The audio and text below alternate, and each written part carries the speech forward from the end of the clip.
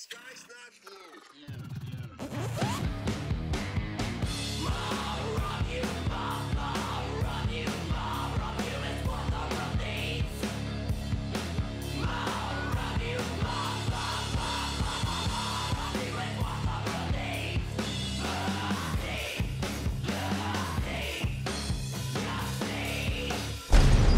You need to understand that when the time comes, I'm going to be taking over. Welcome back to the Cult House Podcast. I'm your host, the Scholar of Spite and the Saturday Night Delight, Roger Riddell. Joining me today, he is the guitarist and vocalist for Colorado black metal frontiersman Wayfarer. He is Shane McCarthy. How you doing today, Shane? I'm doing great, man. Thanks for having me on. Yeah, I've been excited about this for a few days now because I was only recently introduced to Wayfarer, but I really like the sort of combination of black metal with like the Western twang kind of thing that y'all have going on. Awesome, man. Yeah, glad you dig it. So it's something that's important to us to do, you know? Yeah, and you all have a new album, American Gothic, coming out on Profound Lore on October 27th. I've had a chance to listen to some of the tracks, and I really dig it so far too. Sick, man. Really glad to hear. And yeah, just stoked to finally get it out. Yeah, and so what all kind of went into developing your all sound? I know that there's, kind of a little bit of a Colorado sound that kind of falls in line with that. But what inspired the blending of this sort of black metal sound with like Americana in the folk sense and not the 1998 Offspring album sense? Yeah, there's not too much offspring on there. Uh, yeah, it's been like a long kind of developing thing. I think the Colorado music stuff that you mentioned definitely played a big factor in it because while we all grew up being, big metalheads and really into heavy music, we were also into other things. And in Colorado and Denver specifically, there's like this history of these kind of gothic country bands like your 16 Horsepower, Slim Cessna's Auto Club, Munley and the Lee Lewis Harlots, and all those kind of bands around there that we were into and kind of looked up to. And I think eventually, while the band more started more strictly as a metal band, that influence kind of started to come through subconsciously, and then somewhere along the way, we recognized that and we're like, we should just embrace this and like, um, kind of adapt this into our sound and like do our attempt at kind of carrying a torch forward of that sort of approach, but through our own kind of heavier music. And from there, it's just been about, dialing it in and making sure that it's never like a stupid kind of gimmicky approach to it, and more like making sure that both elements of the sound are making the same thing, working together towards the same goal at all the same time. Um, and yeah, the last few records, I think we've, found our sound and found kind of what we wanted to do and be, and we've just kind of pointed that in different directions for each record. Yeah, and what you were saying about making sure that's not too gimmicky. I know that, when you have something that's like, oh, we have, this kind of a Western twang kind of introduced to our metal, there's the fine line there where you cross and you become gimmicky, especially when you're mixing in folk, elements. Yeah. Yeah, absolutely, man. And like some bands do that and more power to them, like, just kind of approaching it as like a fun sort of, um, you know, whatever the reasons that may drive them to do that. But for us, it's just like, there's a lot of great history in that sort of music and that sort of sound that ties to here. And I think it lends really well to like darker music, especially like you can see through all those Denver sound bands, like there is this kind of underlying darkness to a lot of it that is unlike any other type of music. And so to us, it just made sense to like play it straight and, like I said, kind of make sure that the heavy parts were drawing from that well just as much as the less heavy parts. And yeah, that's always been kind of the deal because I think a lot of people are kind of turned off even when they first are told about the band, and it's like, oh, it's like this Western black metal thing. They're like, oh, that sounds dumb, sounds gimmicky. And thankfully, I think a lot of those people, if they do get a chance to hear it, they're like, oh, this is like way more real than I thought it would be, you know. And that's like that's how we approach it. We want it to be like a real intentioned thing, not a like, check this out, we're gonna stick this and this together, isn't that wild, you know. Yeah, yeah. It's not like y'all are setting up like a makeshift saloon on stage and having gunfights. Yeah, for sure. Not quite to that level. Yeah, I mean that's I know that there's those kind of like folk metal comparisons, and as much as I dig Amon Amarth at times, sometimes the Viking longboat on stage is a bit much. Yeah, for sure. And like I was saying before, I don't necessarily even dog on stuff like that because it is fun. Like sometimes people Yeah. just want to go and like drink and be like, oh, check that shit out. And that's great. There's a place for that in the world, but that's just not us, you know. Like I leave that to, yeah, the Iron Maidens and Amon Amarths and whatnot to the world that can build a big old inflatable or whatever the hell like stage structure. That's great, but we're gonna just play guitar. Yeah, yeah. I mean, I think that your all sound kind of perfectly encapsulates the landscape of like the American West, where it's like it's beautiful and inspiring, but it's also very cold and unforgiving. It's that freedom that exists, when you're out there in the West, and especially like in the old West. It was just, I think a lot of people don't comprehend like how lawless of a time period it was in that region of the country.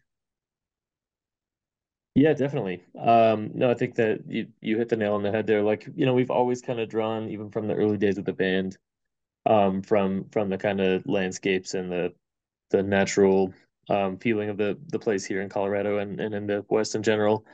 But yeah, as we kind of honed in more on this like actual, kind of period American Western sort of sound, yeah, it just made sense because it is such a defined imagery, that you can kind of channel through the music too. And yeah, there is a lot of things about it that are dark and unforgiving, like, from the landscape itself to either like the high mountains to the kind of desert plains, or then yeah, like the history of it and how much violence and corruption and kind of tragedy there is associated with it. It really lends well to metal for sure. Yeah, yeah. I mean, like just the wilderness alone out there, like I know that a lot of people have gotten super into camping and hiking in like the last I guess Mhm. decade or so, but I think a lot of people still just don't really often think about the fact that the further out that you get into the wilderness, the easier it is to still get eaten or to have something Yeah. happen where you're just stuck there like injured.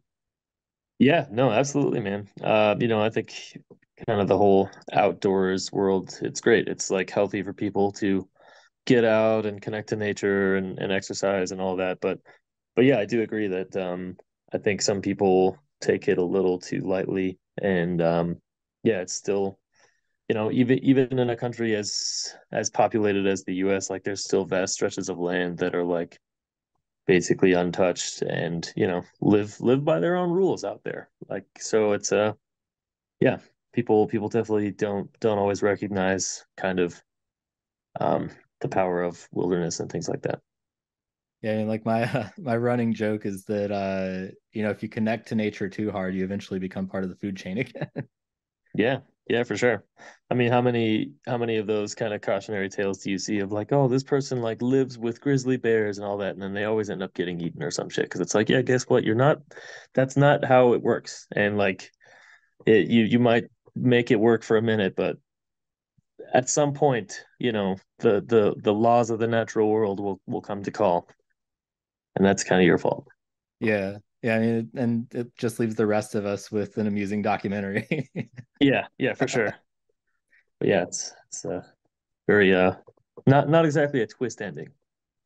Yeah. Yeah, and I mean with the corruption and kind of lawlessness of the Old West too. I was thinking about this not too long ago.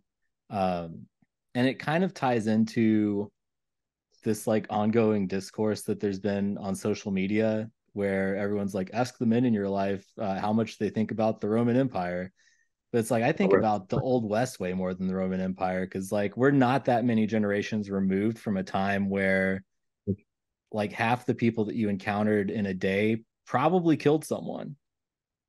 Yeah. Yeah, no, absolutely. I mean, it's interesting looking at the US and like how deep and rich and complicated the history is for it being so relatively young, in relation to other countries. And yeah, like this stuff that seems like an ancient world that we dive into, in the grand scheme of history, is very recent, and there's still a lot of kind of traces of a lot of it in today's world. And yeah, I mean, it's yeah, very very wild time. And yeah, I know what you're talking about with like the jokes about, yeah, the men and the Roman Empire and stuff. And there's some discourse that comes up with that in like the Old West too, because so much of the like the Western films and stuff are so centered around, kind of the ideas of like masculinity and like taking charge of your own world, and like the outlaw kind of perspective and whatnot. And I think that's another thing that like needs to be more, um you know the kind of layers peeled back on it more to see actually, what all this means and what actually did happen. And I we take a lot of influence from film in the band. And I think when people think like Western movies, the first things that come to mind are probably your like 50s, largely black and white morality tales, John Wayne movies, things like that. But there's so many more eras of Western film that were actually a lot more deconstructive and a lot more morally gray, and kind of questioning of the human aspects of it. And that's the type of stuff that we like the most, because there is more than meets the eye, to a lot of this.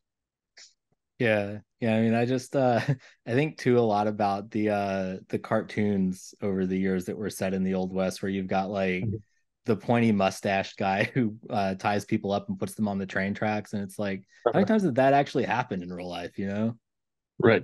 Yeah. Yeah. I don't know how many railroad deaths there were, but probably some. And the idea definitely applies. Yeah. I mean, there's just there's so much like I there was a thing that I thought about when I was in college, like maybe 12 years ago now, where I was joking with a friend in, I want to say like 2009 or 2010, that it would be cool if, like, given the context of like the way that folk metal in Europe came about, like especially in the Nordic countries, where it was a reaction to um basically like Christianity coming in and taking over and like superseding all of their traditions like hundreds of years ago. If there was like a similar thing where like here we had like Native American black metal bands, and like I Mhm. just in the last few years found out that there actually are Native American black metal bands on like some of the reservations. Definitely.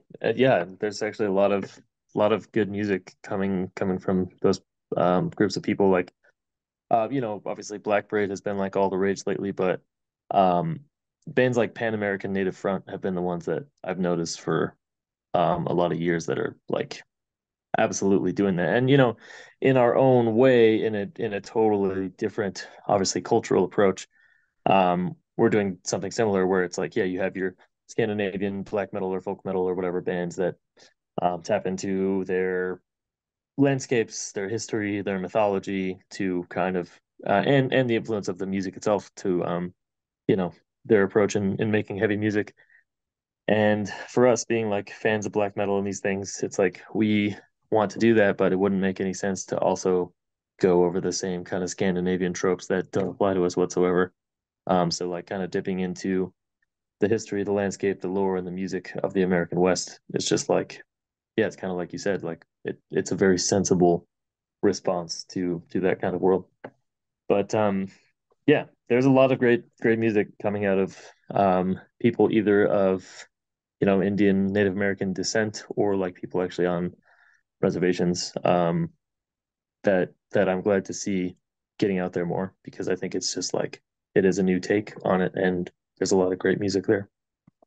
Yeah, it's been really interesting just kind of seeing all of that get more exposure too, because there's I feel like I just like didn't hear that much about any kind of things like that coming from like the reservation lands until the last few years, but Mhm.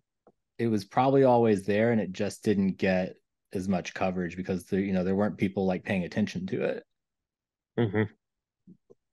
Yeah, no, for sure. I would agree, and I just think like the landscape of music has changed where um it's a little easier to record stuff and get it out there in the age of social media and Bandcamp and things like that. So yeah, it is cool to see maybe parts of the world and even parts of the US that like didn't really have access to a platform, to get their music out. That that has changed, and now we're getting to listen to all this cool stuff.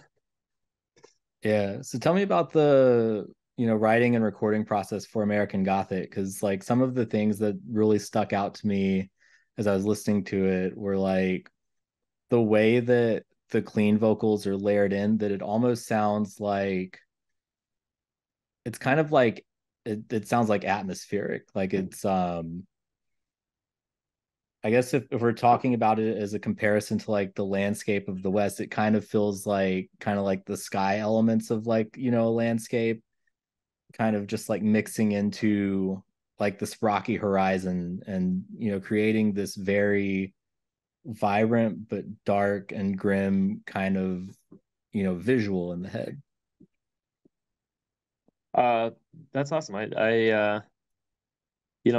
the at least with the clean vocal specifically, definitely hadn't really thought about it that way. It was just like an element that we wanted to include that we've, you know, played around with on the last couple albums that we decided to kind of go full force with this time. But that's really cool that it brings that to mind. Because I think in writing the record, we do think very visually and conceptually. Um, and from the start of this process, like we knew what the album was going to be titled, we knew what the color scheme of it was going to look like in the physical form, and we kind of knew what concepts we were chasing after in the lyrics and in the music. So everything was kind of fashioned after that for sure. Like it all had to conjure certain feeling and certain imagery. Um, and yeah, we kind of from the jump knew what we were going for, and then dove in from there and kind of made sure all of the individual pieces were there to serve the greater whole of the album. Um, but yeah, it was an exciting process because then once you dive in and like we have, I don't know, I just am always blown away by the people in my band and the people I get to play with and like the ideas that end up being brought to the table and end up being like when we dive into a song, like the things that kind of pop up that people come up with and bring to it. It's just like a really exciting, gratifying experience to watch it all um, come together, like from concept to actually, being brought to life. Yeah, and with a title like American Gothic that could really kind of like, I guess, sort of encapsulate your all's, thematics and everything. Do you feel any pressure like once you had that set in stone that because of the title, like this had to be the definitive kind of like example of your all sound, or um, does that In come a into play any? Yeah, in a way, yes. I think um, each album kind of centers around some like not concept album in the terms of like this is one story, every song is a chapter in the story, but they do center around certain concepts. And so for the world we were diving in with this one, which is a little bit kind of, turn of the century or post turn of the century, like after the westward expansion has basically been completed and you have the railroad stretching coast to coast and you have these kind of like bigger money industrial interests taking hold.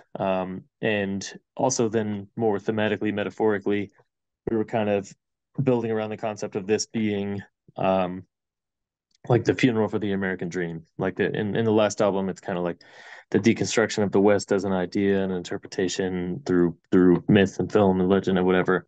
And at the end of the record, of the last record, there's kind of like these questions of like, where's the dream? Where did it go? And so from this one, from the jump, it's the dream is dead. It may have never existed in the first place. Like this is the cold, um, tragic reality of the world and of specifically this world and this view of the United States. And so for that realm of concepts, we did want this to be a definitive statement, you know, like for this era of the band and that sort of things, we wanted to make the album that encapsulates all of that. Because whenever a few years down the line we get around to making another album, we'll probably, you know, be pointed in a different direction. It's all maybe coming from the same seed of an idea and the same lens of this kind of like Americana Western approach to making darker music. But you know, we kind of go for a certain concept, a certain world each time, and this one was meant to be the definitive statement of that realm of things. So yeah, I think picking a title like that was kind of purposeful in that way. Like it is very definitive sounding. And you know, we wanted to kind of set that standard from the start of like we need to make a fully fleshed out vision of this thing and make it the one so that we don't have to retread this ground in the future. You know, we want to cover this now and do it right now. Yeah, yeah, and with that overarching theme of the Industrial Revolution and how that was the death of that version of the American dream, and the death of that sort of the beginning of the death of that sort of lifestyle.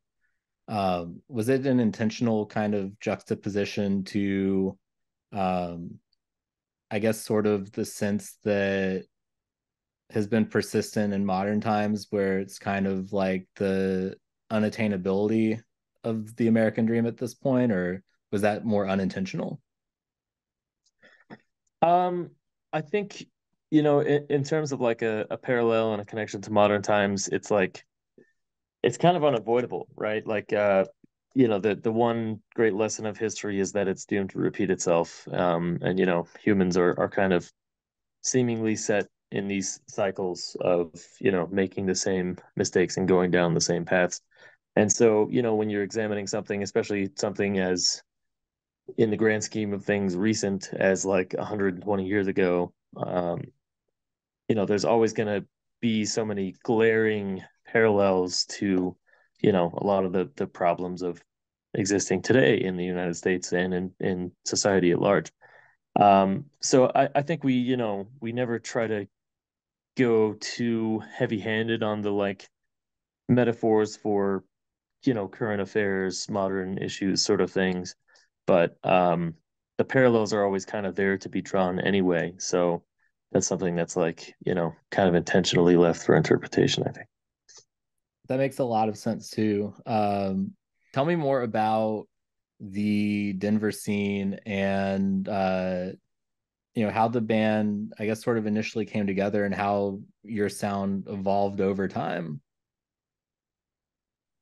Yeah, yeah, I think I spoke to some of that earlier in terms of like, you know, how we kind of how that kind of influence of a lot of the old Denver stuff, the kind of Gothic Americana, woven hand, 16 horsepower stuff kind of came into play and we embraced that later on. But I mean, the band just came together, I think, in a very kind of typical fashion of um for young dudes who were really into metal and really into playing and really wanting to like make something to, you know, contribute back to the well we've drawn from our whole lives of like all this really cool shit, all this really cool music that had been so influential to us as fans, as musicians, as people. And so, you know, it was just a matter of like starting a band and wanting to do something. And then over time, you know, this band was started when we were pretty young.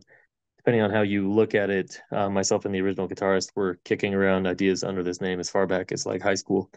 But it actually became a band in like 2012. But even then, you know, it's still very formative. So I think you can kind of trace through listening through the albums, kind of seeing a band that started and maybe it's a little easier at the first record to like be like, oh, these guys were into this, and this. We're trying to do that sort of thing. Um, to, you know, now being this like fully developed sound of our own that, you know, is made up of whatever elements. Um, but uh, but yeah, I think it's certain bands like start either because the members have been in other things and they've kind of learned what they want, or they just are there from the get-go. Like certain bands will start right away with like what they're there to do. And I think other bands, we're kind of in the other camp of like, growing over time and like finding our sound and then embracing it and then kind of trying to fully fully flesh that out and figure out what that is and the best it can be. Um, and yeah, I think that's evident through our history. And I feel like the last like three albums, including this one, are fully what the band is. And this album to this point is definitely, the furthest ebb of what we can be to this point. Yeah, and do you feel like in the last I guess few years or so that so there's like this period that I can remember where the like metal elitism had kind of reached a point where everyone just like hated clean singing and like everything had to be such and such to be true metal. But it seems Mhm. like in the last like few years, especially, there's been a little bit more openness to other influences coming into metal than there might have been, um, in the late 90s, mid 2000s, when that sort of stuff really kind of came to the forefront with different genres blending. But now it seems like there's a lot more openness to it and willingness to embrace it. Yeah, it definitely seems that way. I know there are still people out there that like their metal to be a certain way, and that's totally fine. Just like in terms of what we do, like we just don't really fucking care because at the end of the day, we're making the music we want to make. And everybody in this band listens to all sorts of music. We've all been metalheads since we were like 12 years old, 13 years old, and like we take that seriously. But at the same time, we're into American folk, country, and Americana. We're into like ambient music. We're into synthesizer music. We're into all sorts of other stuff. So like um, it's just so limiting, I think, to be like, well, we can only ever do this though, because that's what this band is.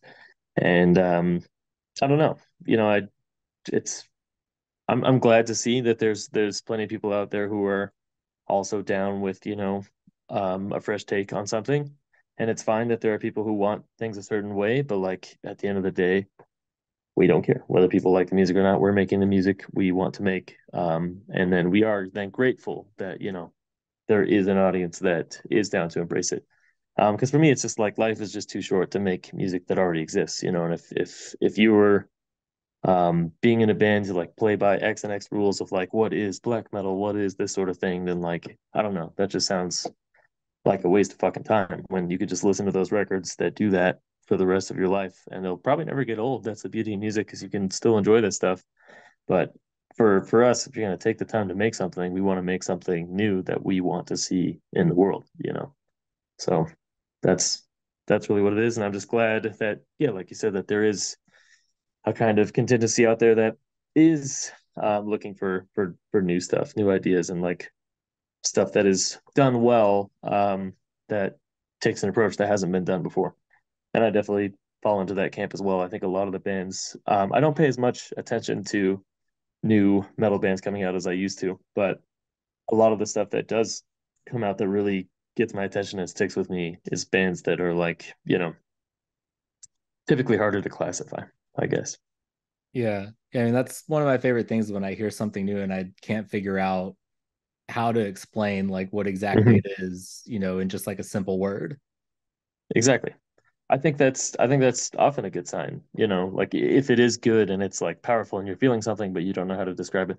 Because I mean, think about, back before internet forums and all these other nerds like defined every aspect of what black metal was. Like these bands came out first, and there wasn't all those rules and all those terms, and people just heard it and they're like, holy shit, this is awesome. I don't know how to describe it. It's just cool. And but now we're how whatever way you want to look at it, 30, 40 years into the existence of black metal. So like maybe let's try to do something that also makes somebody feel like that. Yeah, I mean, like one of the things that used to annoy me during like the MySpace days, for example, would be, you'd have bands that would just like message people looking for new followers and they'd promote themselves by saying like, we're the new Metallica or we're the new Pantera. And it's like, Yeah. why Yeah. not be the first you?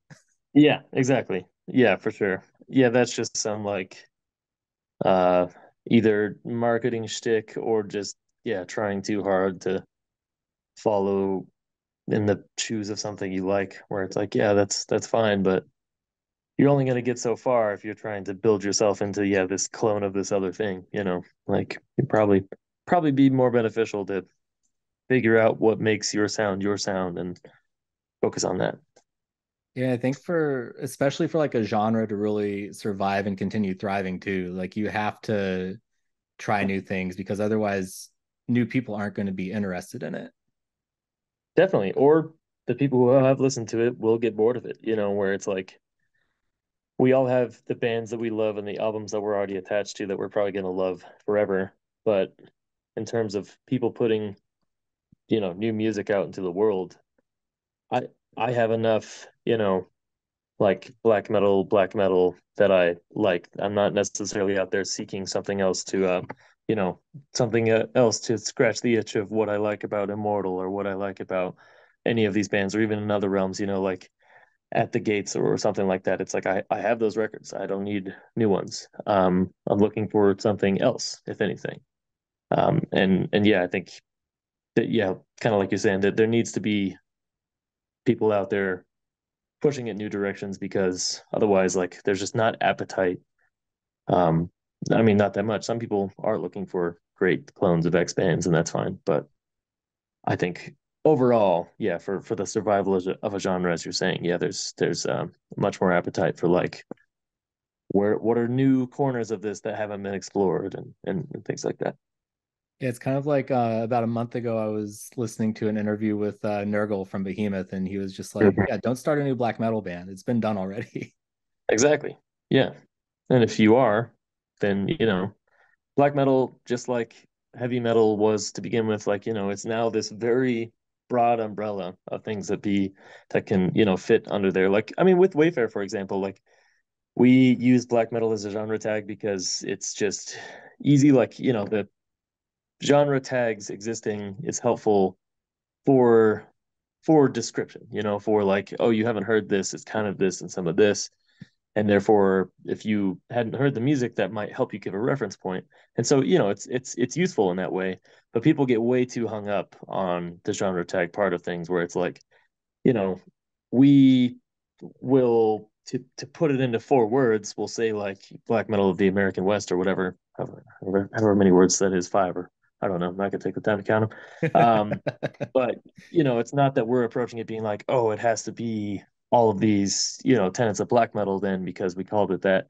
Like, we're just using this broad umbrella of black metal as a starting point because we like the spirit of it and we like certain stylings that definitely influence our writing.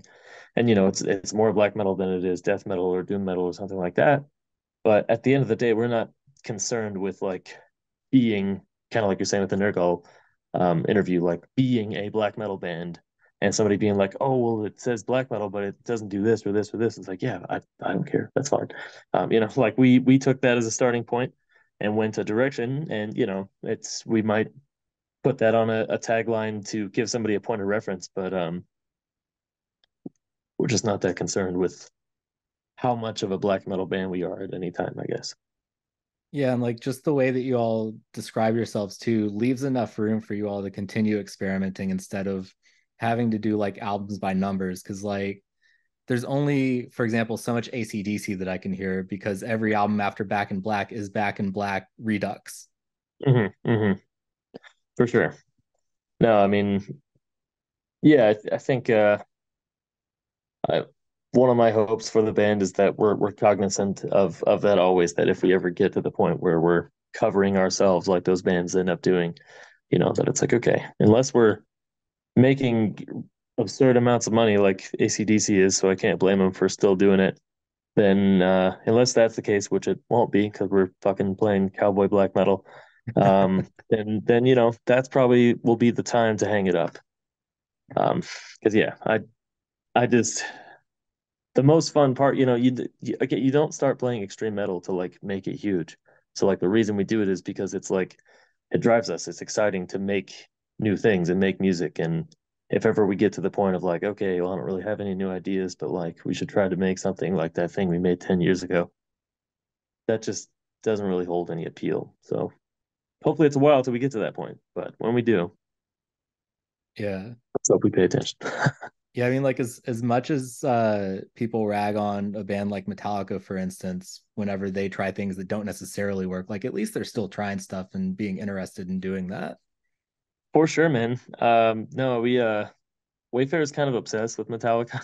We talk about them all the time, and we watch all the documentaries, and we'll like listen to all the records just out of fascination of the trajectory of their career. But we honestly end up talking about that a lot, where it's like, um, I hate to say it, I'm just like not a fan of this new Metallica album. And that's not for the typical reasons that people are like, oh, it's not this, it's not that. It's just like, it just doesn't seem to be trying anything. Because even something like Saint Anger, which don't get me wrong, is a train wreck of a musical release, but like they were trying to do something. They were at least taking a swing, like you're saying. And I do respect that. Like, yeah, we end up spending way too much of our time in this band talking about Metallica, but that'll be the kind of stuff we talk about where it's like the 72 seasons thing kind of seems like them, just trying to emulate some of the sounds of their career. And it never really goes there. Like there's a lot of almost riffs on the album and like songs that could be something, but they just stretched it into like 6, 7, 8 minutes of almost doing something.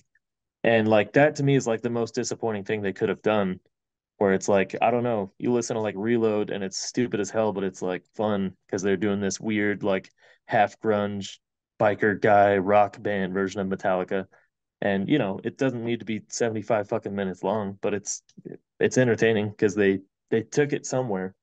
So I do agree where it's like you should be doing something. All of my favorite bands, Metallica is kind of an extreme example because they got so huge and set the mold and then went all these like just weird funny directions. But a lot of my favorite bands that I do like all of the releases of their career.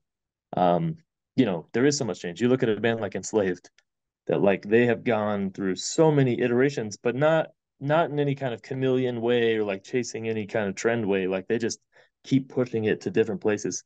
And I love that shit. That's like really cool as a fan to, be like, oh, there's however many like 14 or so Enslaved albums, but they're all like worth your time because each one is doing something totally different. Oh, yeah, like I love the that period in like death metal and then in black metal later on where a lot of bands hit this sort of like death and roll or black and roll sound. Like Sure. it was just like different than anything else that the other bands were doing. Yeah, definitely. We've also talked about and one of the other projects that like myself, Isaac, and Jamie are in circles around a lot of this particular kind of evolution in the process, but how somewhere in the 90s, a lot of these like, Norwegian like black metal bands decided that it had been done, and then like all of a sudden they were doing like industrial electro black metal, and like that shit's fucking awesome, man. Like the Thorns album and like the Satyricon, Rebel Extravaganza, bands like Dodheim's Guard and stuff. Like what a cool thing to come out of the fact that people were like, okay, this has been done. We got to do something else. And then you have this whole other kind of subgenre that's like a world in and of itself. I don't know. I think that shit's cool. Yeah, like now you've got Satyricon doing the score for like a monk exhibit. Yeah, yeah, for sure. I mean, it definitely ties in with his modern, you know, winery, art gallery persona guy. So, go for it. Why not? Yeah, so here's a good question for you. Can metal bands wear shorts on the cover of Decibel magazine? I don't give a fuck. I think it's hilarious that people do give a fuck. Like,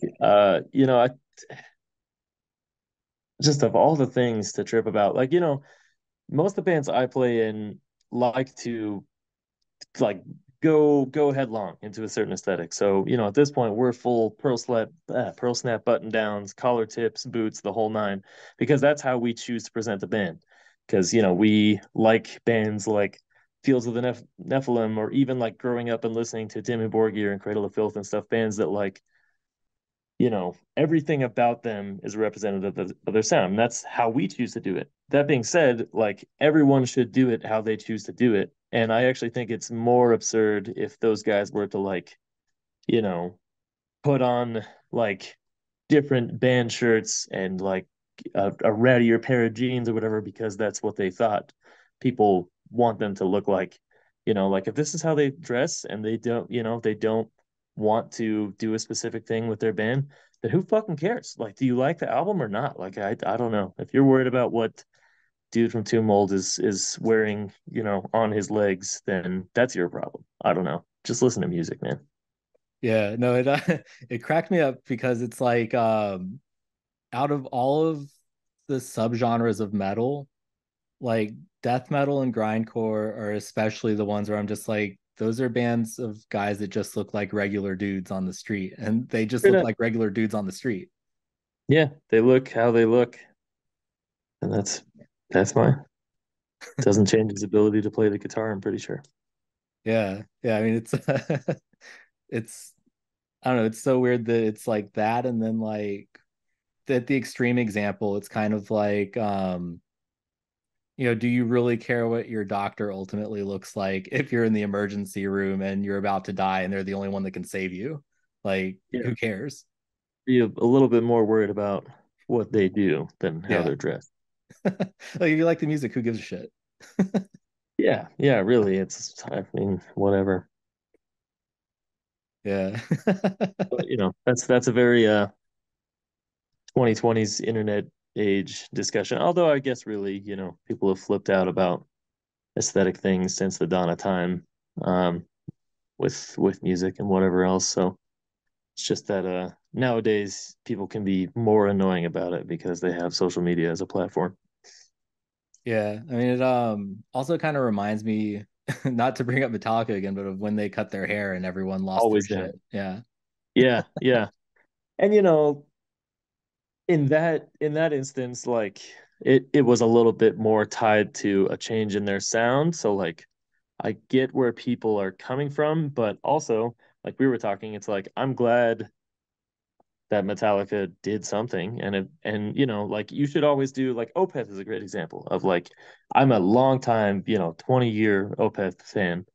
And I'm not a huge fan of the last few records, like their switch over to being kind of a 70s prog band. I like it to a point, but it doesn't do the thing for me like the old Opeth albums did. But I don't hate on them for doing it because it's clearly what they wanted to do. And like they made like 10 metal albums and then decided to do this. Great. I would rather you do that than make half-ass versions of your old albums. And so that same sort of thing applies to the Metallica thing. So sure, people were bitching then because they cut their hair and changed their sound. It's like, well, I don't think they want to be thrash metal guys anymore. They're millionaires. They're also just living weird, crazy lives, and they want to like make this type of music. That's their prerogative. Like, you're not Metallica. You don't get to tell them what to do. And I don't know. If you want to keep your hair long, great, keep it long. I'm sorry that you know Kirk Hammett's wearing eyeliner and James Hetfield is dressed as a leather daddy sheriff now. That's just how it is. Like, if you don't like it, don't buy it. Like I, as much as I love And Justice for All, I feel like there was only so many times that they could create like crazy time signature changes before it just got Hmm. really exhausting to have to play it every night too. Yeah, exactly. No, I think they're like, we want to, they released the Black Album, which was like 1 foot in, 1 foot out of that world. And then when that shit took off, they're like, oh, let's just enter Sandman all the time. Like, let's just write one or two big rock riffs and write it out for a song. Okay, great. That's what they want to do. Go for it. I don't know. It's weird when people take this like ownership of the things they like and be like, oh, you can't, oh, I can't believe you did this. It's like, what do you mean? They're the band. They can do whatever the fuck they want. It has nothing to do with you. If you don't like it, don't buy it. Obviously, it's like I get it. I've been disappointed by things that I like changing, but at the end of the day, you got to understand that it's made by people and people are going to make the choices they make. And it has nothing to do with you at the end of the day. Yeah, like I'd rather have like an artist make music that they're actually going to want to play every night instead of something that they're like, why do I got to play this shit again? Right, for sure. Yeah, it's interesting. Like, it's such a era of nostalgia now. You'll see a lot of these festivals have like X band playing this album all the way through, which is very cool as a fan, to see like a legendary album, especially like if you're like me or you and you're in your early 30s and you weren't around when some iconic, late 80s death metal album came out, and it's cool to have a chance to go see it live. But I feel like the interviews with the bands are like half and half. Like either they're like, "Oh, this is fun to like revisit this older stuff," or they're like, "I hate this shit. I was over this shit 25 years ago, and that's why we stopped playing it. But somebody's paying us $30,000 to do it, so here we are. And it's funny to kind of get that perspective, because to the fans, they're like, "This is the ultimate album," and sometimes to the bands, they're like, "Not to us, like we did this and we covered this ground for years, and we're over it." And yeah, it's kind of interesting to see that way. Yeah, I mean, I remember there being like a typo negative interview before Peter Steele died, where they were just like, "How many encores do we have to play Black Number One in our lifetime?" Right, right. It's like the Yeah, it song that never starts to be dies. like meaningless to the players, which yeah, and then that becomes the question, like, who is the music for? Is it for the musician or for the audience? And I don't know. That's a whole philosophical debate. Yeah, like one of the coolest times that I ever saw Nine Inch Nails was a set where they didn't play Closer, and I Yeah, got to the end of it and I was just like, oh, they didn't play that tonight, and I didn't care that they didn't play it. yeah, yeah. Especially like, I think you'll get a more energized performance from a band if they're playing the stuff that they actually still feel like doing. And so yeah, I respect that as well. When it's like, oh, I wanted to hear this, but as long as you got a good show, then what is there to complain about? Yeah. Well, I've taken up about an hour of your time today, Shane. Thanks again for taking the time to do this. Is there anything else that you want people to know about? No, man, I appreciate you having me on. I'm always down to talk about Load era Metallica with anybody. And no, it was a good time. And yeah, thanks for the interest in the record. We're stoked to put it out and then kind of get out there again and bring this thing out to stages. Yeah, and Load is probably my favorite uh modern Metallica album, post Hell yeah. 80s. So always happy to talk about that some more again sometime too. But Hell yeah, yeah. everyone check out American Gothic, out October 27th. And thanks again, Shane. Yeah, appreciate you having me on, man. Take care. More of you, more